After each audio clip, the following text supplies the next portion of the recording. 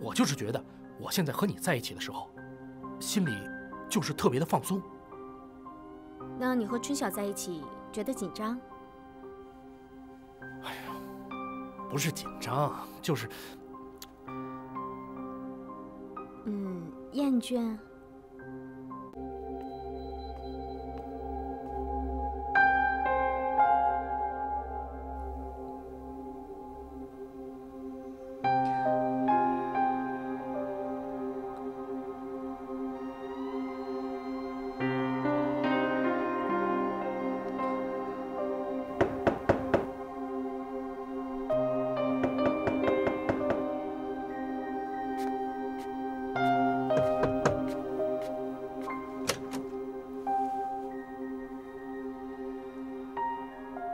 春晓，你怎么来了？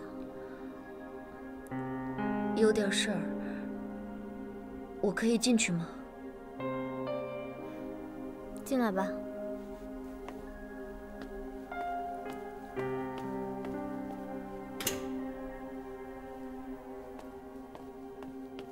哎，你找什么呀？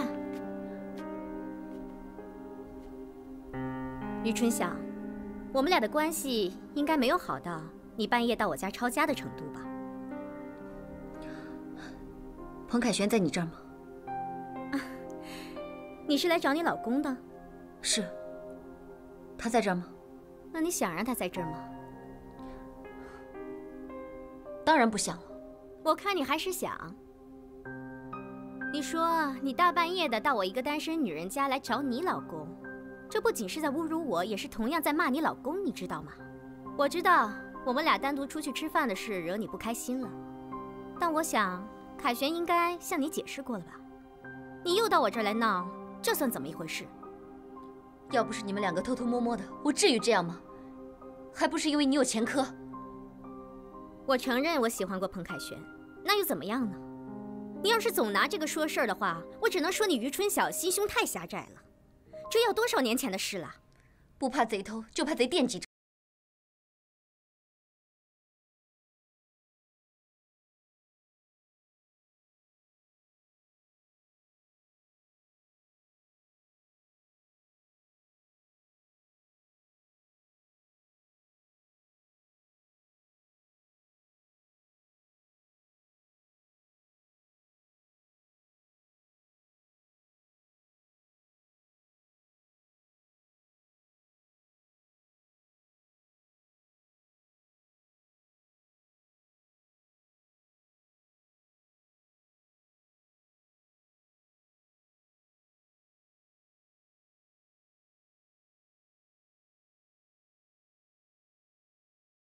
哎，你不带啊？谁说干什么玩来的？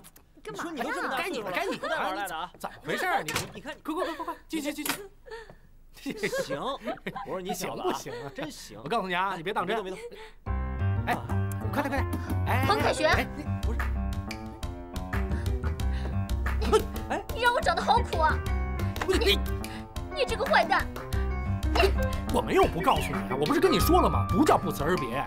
你到底上哪儿去了？我就是上楼下吃了点拉条子，喝了点酒。你吓死我了，你知不知道？我还以为你不回来了呢。哎呀，好了，乖啊，宝贝儿，来。是我太考虑自己了，把你们两口子搞成这样。没事儿，这不怪你们，这不都说了吗？不是冲你们啊。那你这是冲我了。哎呀，算了，我宁愿画的慢一点，我也得把它接回去。我觉着吧，条件允许的情况下，我还是回康复中心比较好。你别来劲啊！不是，把自己老公先后送到2个家庭寄养，是我来劲儿吗？走吧。不好意思啊。哎，没事。来，要不你在这儿住2天吧？啊，别了。是我不好意思，今天你们俩不愉快，算我账上。行，我欠你们两口子的。哎呀，别客气，我说了不是冲着你们俩，你看看。哎呀，行了。哎，这棋还没下完呢。慢点，哎，慢点。走，小心，慢点你。你有拐你不拄着。哎，没事。春晓，你说他这棋我。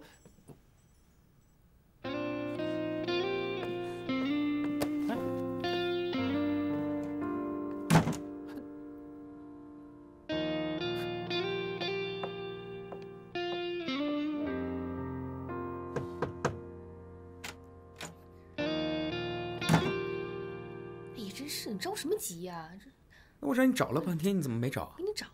哎，彭总。彭总啊。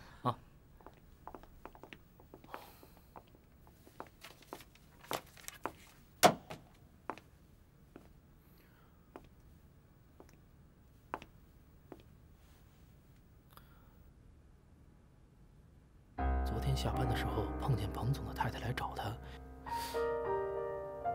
听说彭总昨天在张薇薇家过的夜。我，彭总，这怎么回事啊？谁造的谣？你太太。我太太？她说的？昨天来公司找你，我说你不在，她就问了我张薇薇家的地址。你胡闹！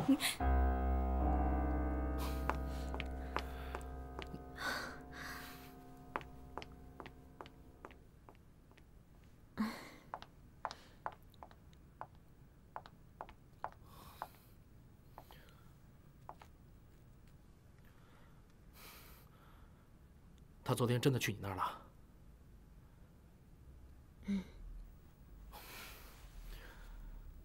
哎，对不起啊，我回家好好的说说他。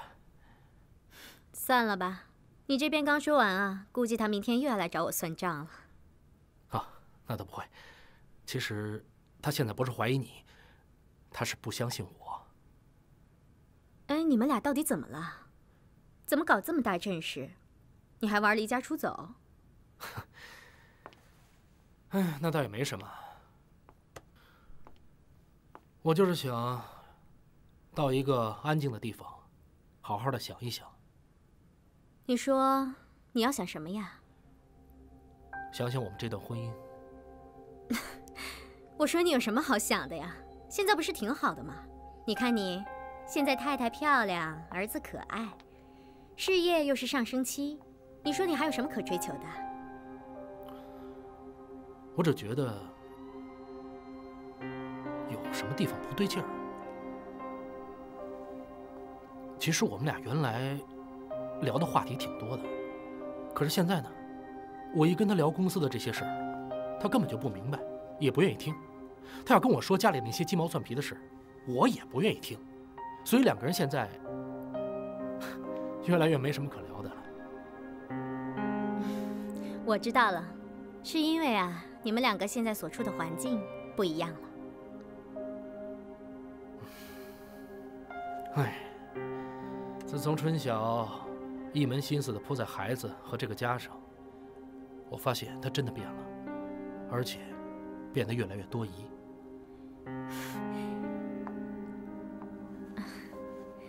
那是因为人家在乎你呀，女人都这样，说自己大方的，那都是打肿脸充胖子。那你的意思你是胖子啊？那我觉得你就是不一样，是吧？你看你现在工作也特别好，而且又特别的认真，又很敬业，而且又那么善解人意，是不是？心地又善良。哎，我就是觉得我现在和你在一起的时候，心里就是特别的放松。那你和春晓在一起觉得紧张？哎呀，不是紧张，就是厌倦。没，倒不至于厌倦，就是说不上来，你知道吗？可能是因为我有变化了吧。